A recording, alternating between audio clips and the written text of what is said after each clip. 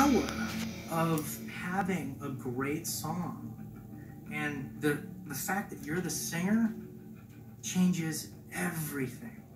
All of a sudden it goes from me being hired gun to me being the guy who has to hire a band. And I get why Trent was so heavy-handed. Now I'm in the hiring position.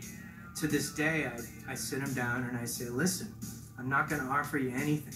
You're going to go on tour. You're going to have a fucking good time playing music that I wrote as the drummer, as the bass player, as the guitar player, and that's what you're going to do. Oh, man, Filter was...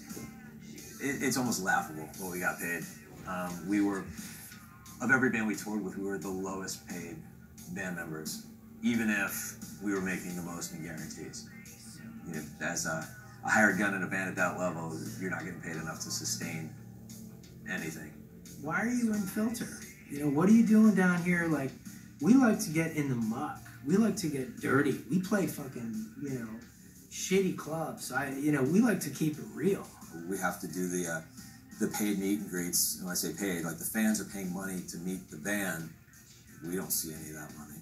You know, I didn't see any of that money. You know, the singer keeps it all to himself. I like taking the money home. I like just keeping it all at home. You know what I mean? Like, I don't give a shit. Like, it's a bus. Stay on the bus. You don't need a fucking hotel room. I'd rather just sit home and not be in a band than have to deal with them for another day.